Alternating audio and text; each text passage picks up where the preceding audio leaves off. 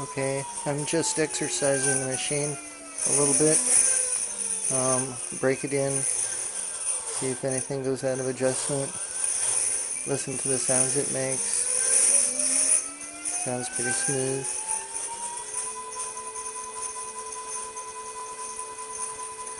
And in a minute, we'll give it some abuse.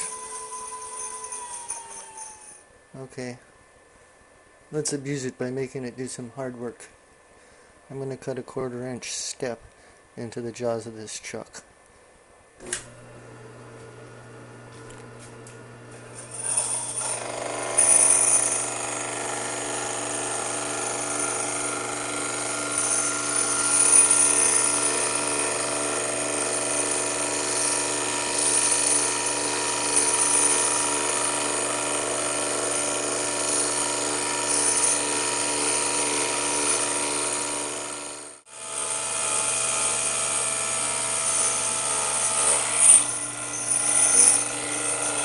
This will be the last pass then.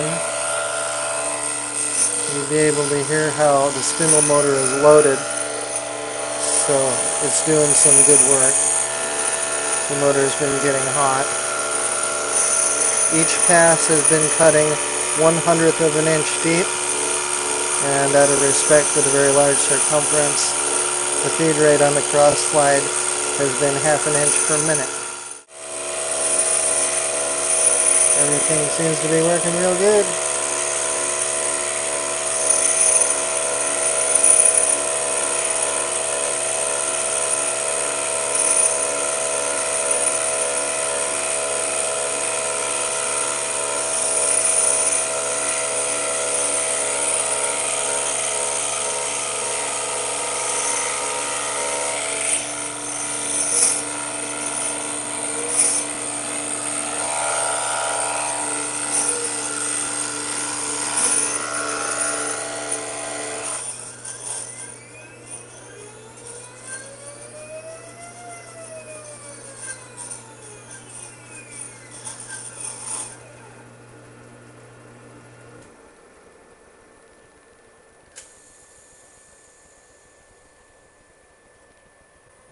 Very nice.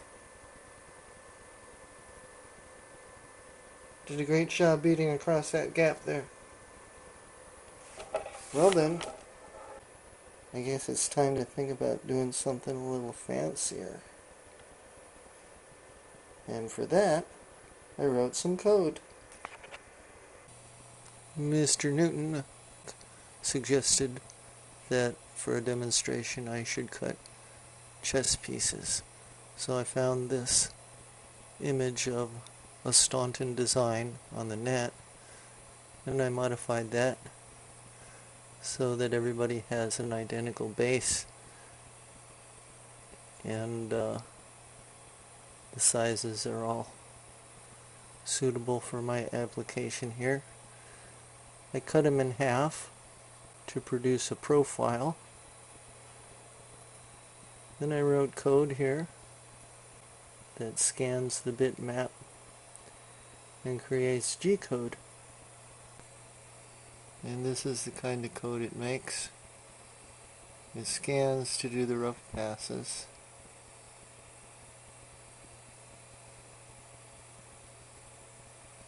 And once it's all done with the rough passes, it does a nice outline for the finished cut.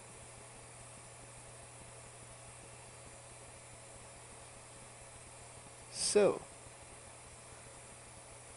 and that's a profile of a pawn. And that's what we're going to cut. Okay, for this bit of demonstration, I had to make a very sharp carbide cutter with a diamond blade out of the tooth from Big Saw Blade.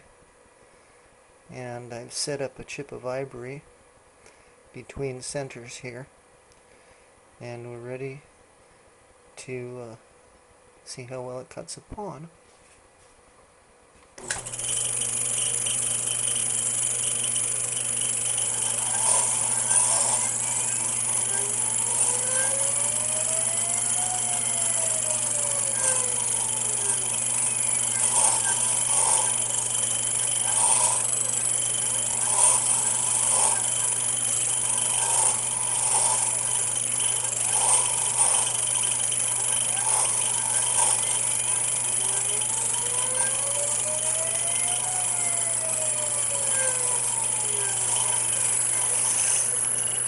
it's cutting bidirectionally because I'm totally not worried about backlash.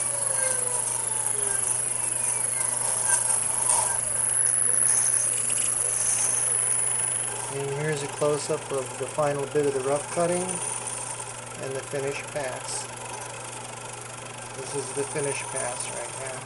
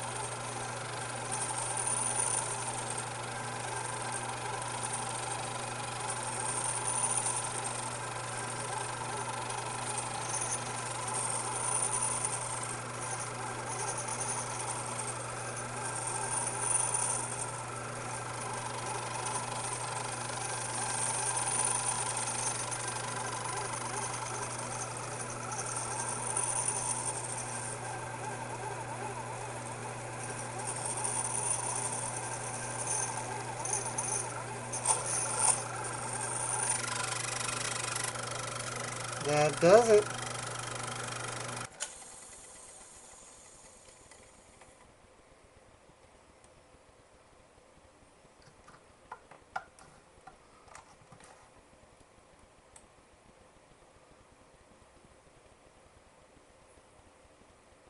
There's the little pawn.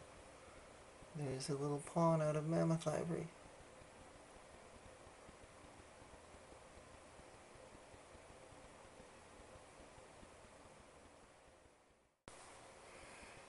Well, in summary, the TAIG lathe is a very beefy little lathe. That's where they put their money. And now that it's been blinged up a little bit, it's very user-friendly. Having the stepper motor for the cross slide in the rear means you don't have to work over the top of it. The twin screws provide for a very smooth and accurate movement of the saddle along the bed of the lathe. The spindle motor is mounted up out of the way. The switch is convenient to operate, and the various chip covers keep all the scurf out of the work. So it'll perform the hogging off that you saw, beating its way over the gaps of the chuck jaws, and it'll do very delicate work, as you saw with that miniature pawn out of mammoth ivory. If you would like to own one of these lathes, please get in touch with me. I'll put one on eBay for you. You can have it any way you like it, and you can choose your color too. Bye for now. Thanks for watching.